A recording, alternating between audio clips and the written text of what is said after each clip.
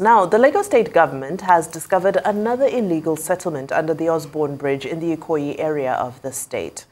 The State Commissioner of Environment and Water Resources, Tokunbo Wahab, revealed that his task force discovered 86 partitioned rooms under the Dolphin Estate Bridge in Ikoyi, where squatters pay an average rent of 250,000 naira per annum. Wahab shared the update of the ministry's new discovery under Osborne Bridge alongside a video of the shanty via his X handle on Thursday. The video shows makeshift apartments made with mosquito nets, wood banners and tires. Director of Abuja School of Social and Political Thoughts, Dr. Sam Amadi, joins us from the Abuja studio to discuss the discovery and the arrest of those who were living under the Osborne Road Bridge and what such crisis symbolizes for the state and the country. Did the people arrested commit an offense, or is it a case of desperation without a better alternative? Is it not an apparent indication of the poverty level that is driving people into destitution? So much to unpack there, Dr. Amadi. A warm welcome, and over to you. A lot to unpack. Thank you for having me. I think first, look, we have to be very clear. There's always tension between environmental upgrade and environmental governance, urban renewal, and livelihood. Across the countries in the world, you see that. Recently, there have been searchlight on San Francisco, some areas of LA, and other major cities in the US, where we see increasing homelessness, vagabondage, if you like. People living as squatters, loitering and littering the streets. And so you're going to have that perennial tension between efforts to make the city look aesthetic, productive, beautiful for a class of citizens, and of course the fact that there are all these disposable, human beings who seem not to fit into the conception of the city. But again, the question of legality and criminality would arise if there are actual laws, kind of prohibiting action. So if there are no written laws that say define a crime or define squatting as a crime, you might not be able to have valid and successful criminal prosecution. So the aspect of criminality would mean that somehow they contravene the Lagos law. Again, we've seen with issues of squatters, in the US, where the court or the law kind of presumes in favor of squatters when it's seen as if that's a means of sustaining their livelihood. But the key point here is, what does it tell about development in Lagos? Lagos is one of the biggest, metropolis like in the world, seventh largest by GDP, richest by GDP, if Lagos was a state in Africa. So a rich state by GDP calculation, but again, a very poor state by human development indicators. And poorer when you look at incidence of housing, livelihood. I remember as a young lawyer in Lagos, during the case of Morocco and all those bad years, people were dislocated and they don't have anywhere to go. So we are seeing this might be a tell or a signaling of growing homelessness, poverty in the city, and the fact that maybe the housing cost, needs control. And so if people can pay $250 to some, criminal cabal or enterprise running that show, it means that really the cost of getting decent one-bedroom or one-room in a decent place is probably out of the reach of many of these people. So this is not like persons who are criminals who just decided to be that place. These are people who got so dehumanized that they could cope and even pay, be exploited, double exploitation. They are so dehumanized they could stay in those places. We saw one with a baby, delivered probably a pregnancy there.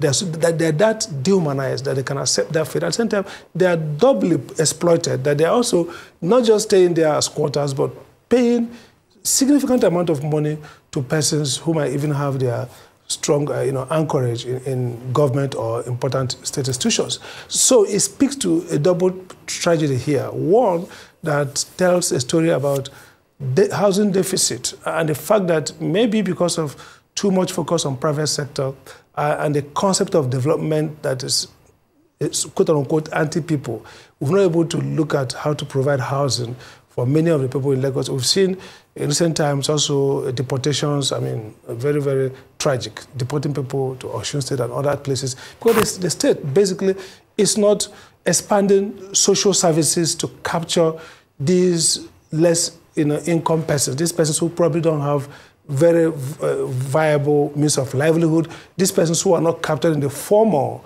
employment or wealth creation, spreadsheet, but they are part of the informal, the growing informal, and part of the illegible people who are not legible to our spreadsheet, formal spreadsheet of development. So it tells a story around maybe the need now to change governance in Lagos, create a new Lagos that is more inclusive and strong in social protection, strong in issues of housing, functional education.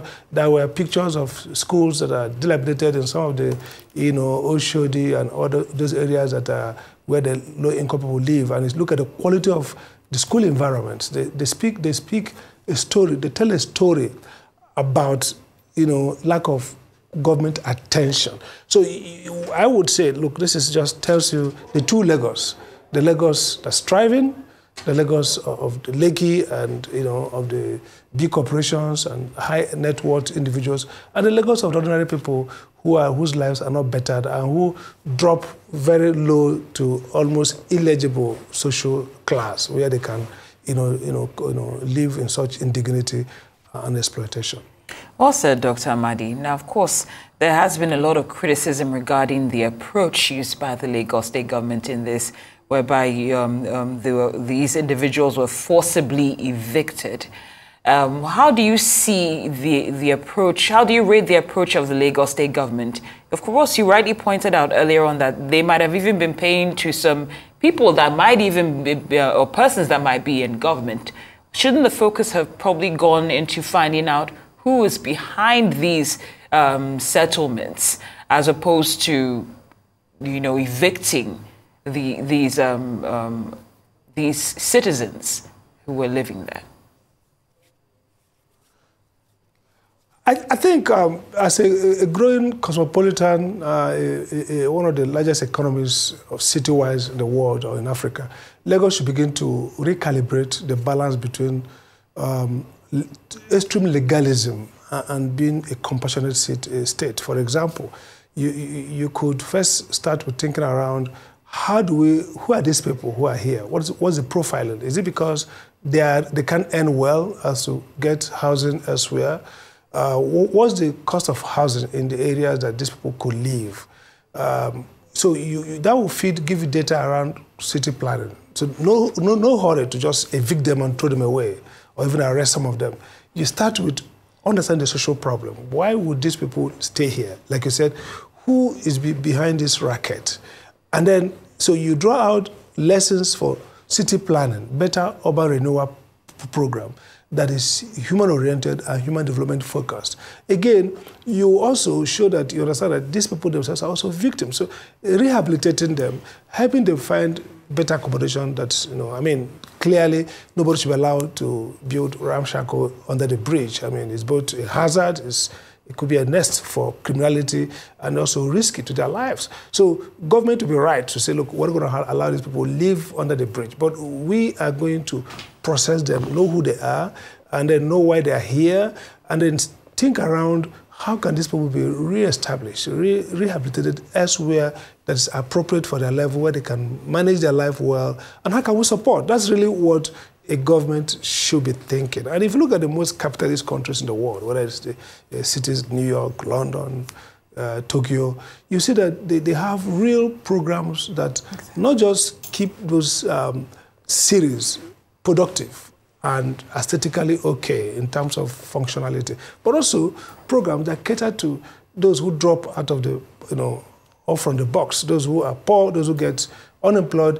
Those are services that they focus on. So I think that the approach Lagos should have used is we should have been one of trying to solve a problem by dimensioning that problem bigger from a social science perspective. What's driving this? Who are behind this? So that even if they're going to be legal prosecution, you're going to see those to prosecute who created this crisis. From the stories we read from the popular media, is that maybe a police officer was sent to keep an eye on those places. He got some kind of permission from the estate close by to build something there, and from there something to stay when he's tired, moves into now an estate where over 84 rooms are constructed, 86 rooms as alleged. So this must be a criminal network, and then you have to deal with that. But at the same time, you have to deal with the human beings who are trapped in this collusion between social need and criminality or breach of law. And so there's a tendency in Lagos State and some of the states in Nigeria, even Abuja here, to see governance as essentially these of coercion to disrupt, to uproot, and not see governance as a way of using state's power to rehabilitate, to transform, and nudge people towards better things. So whether it's Pape here in Abuja, let's go and demolish it 2 days notice, and then the bulldozers are there, destroying, tearing away, and the people are complaining and crying.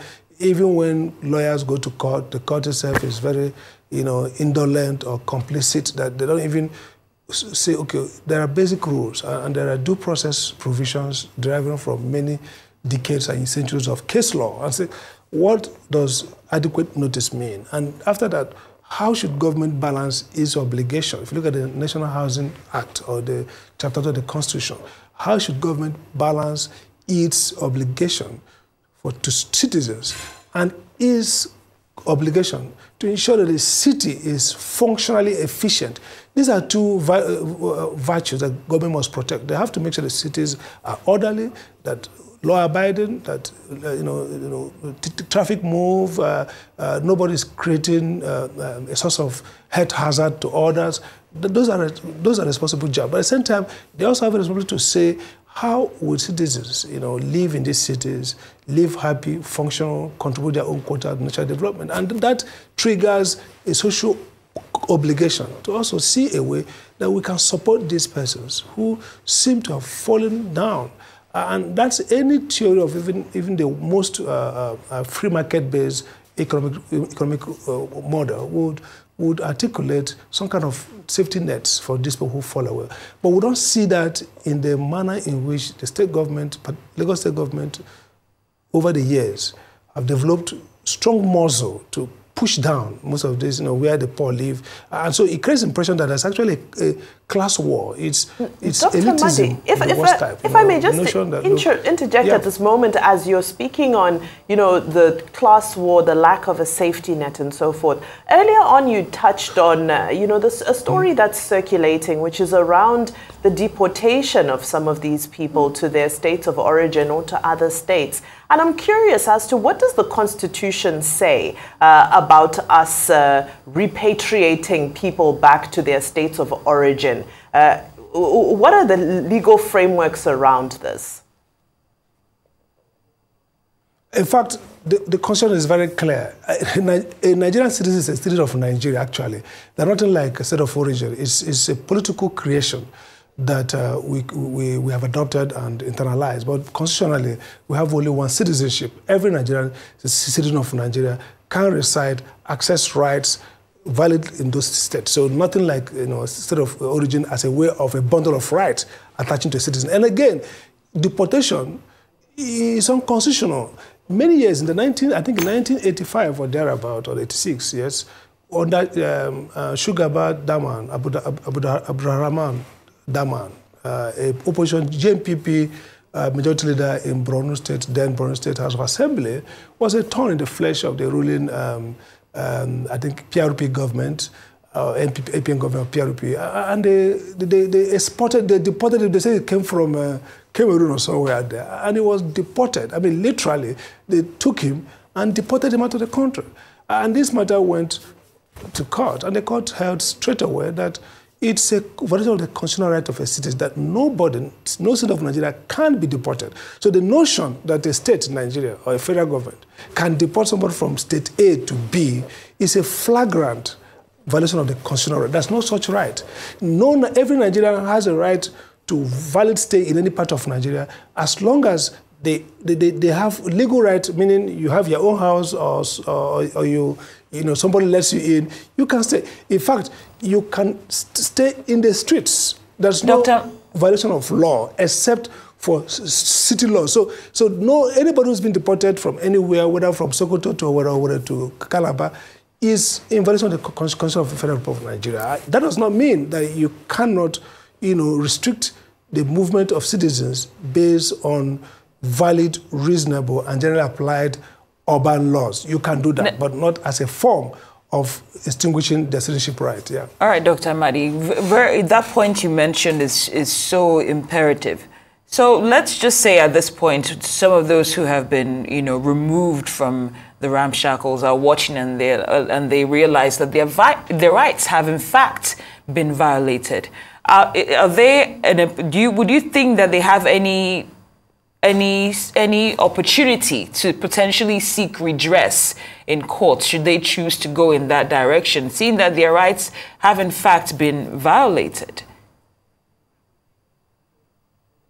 I think yes, on two grounds. First, they can maintain a class action as citizens of Nigeria that their forceful removal from their abode, constitutes, indignity, violation of their rights to human dignity and right to life and, right to peaceable family, depending also on the mode of their removal. That's number one. Again, we can take example from South Africa, where there were, in Cape Town, there were a lot of squatters. People went to government land, built ramshackles like this. And when the government wanted to remove them, the Constitutional Court of South Africa said that cannot be done in that way.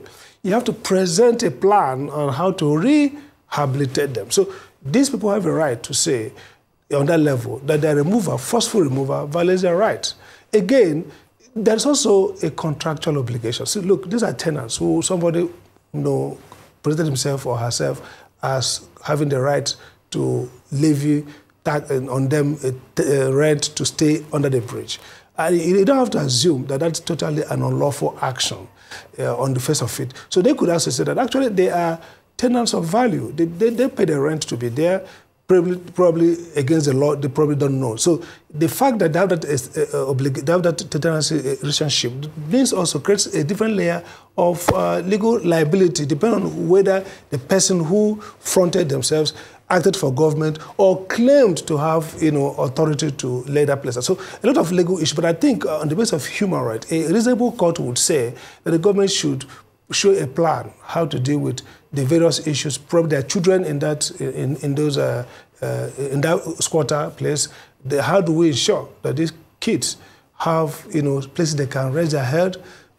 Just think about immigrants who are being given cash in the U.S., given hostels to stay, where they are before they are processed to immigrants, illegal immigrants, not even legal. And think about citizens who have a place. So government has obligation to sit back and take the numbers of people who are there, look at their profile, and say, how do we ensure that these kids, these 2-year-old, 3-year-old, or 5-year-old, and their mothers have a place they can stay while probably they look for a viable accommodation. So we wouldn't just put them away, and doing that could be defined in law. The judge could hold that that's extreme violation of the right to dignity, to simply throw them out into outer nowhere.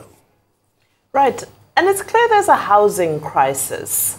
We're seeing momentum gaining on the demolition of illegal structures. Yes, they're illegal and they must be brought down. But we're not seeing as much energy being devoted towards creating substitute accommodation for these people. Where do we find redress in between? How do we play catch up? Because it seems like politics has gotten involved between those two things sort of coming together. What are some of your thoughts? Well, I think first, the reason why the Supreme Court said that Chapter 2 of the Constitution is not enforceable, or at least Section 6C says so, and the Supreme Court interpreted that way, is because many argue that some of the remediation should come through policy and programmatic arrangement, not through judicial pronouncement. So the courts find it difficult to legislate or judicially decide how to deal with this crisis. So it falls back on the National Assembly and on the executive branch of government. And so two things critical here. We need a change of policy to make more investments in housing or public housing. I had a quarrel with the former minister of the FCT, who was well known for his, pulling down things. And I said, look, we give government land to developers, and they build these estates, and they are charging very expensive, very high cost. This is public land given at almost like a sweetheart deal, just almost free, and government allows them to charge a lot, and then these houses are empty, these places are empty. Nigeria has a 28 million as of 2022, 28 million housing deficit as of 2022. So the deficit is increasing. We're not building houses, and those that are built are not occupied because the private sector people who built it are not in a hurry to let them out to Nigeria. So I think there must be an intervention. There's a market failure in typical economic language in housing. And government has an obligation to increase this public stock of housing, low-income housing, not build for profit, but build as a form of social services that are functional. In fact, also, the building profession in Nigeria need to be more innovative. I look at our houses, probably could build cheaper and durable houses that are not this fanciful and built with a lot more local resources. It can be a trigger for boosting the economy. Wealth creation could come with a massive housing project that helps with human capital development and also helps to boost the economy, especially local content of the built environment, the building industry, whether it's in terms of cement or in terms of wood or in terms of different human labor and all that. So it could be a win-win. Government is providing for the citizens and helping to rebuild human capital that feeds back into productivity, and also creating jobs and expanding the economy. I think we need a strategic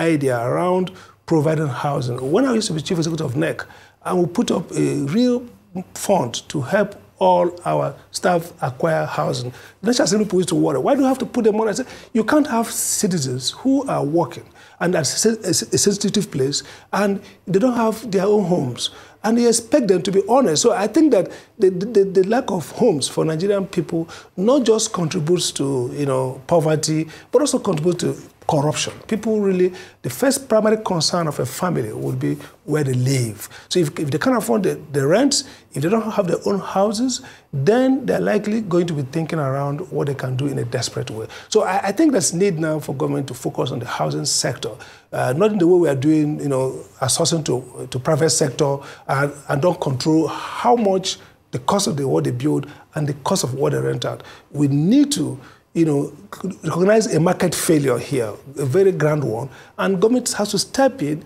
and provide this housing in the most economic way, knowing that we need to have our people, have decent place to live. It's part of human right, but beyond that, it's also a very important driver of economic development. And so it's win-win. It's win for human rights for those who are homeless currently, and also win for government that needs to reboost the economy. Dr. Sam Amadi, you've done justice to this topic, and we always appreciate your insight here on Newsday. Thank you so much for joining us.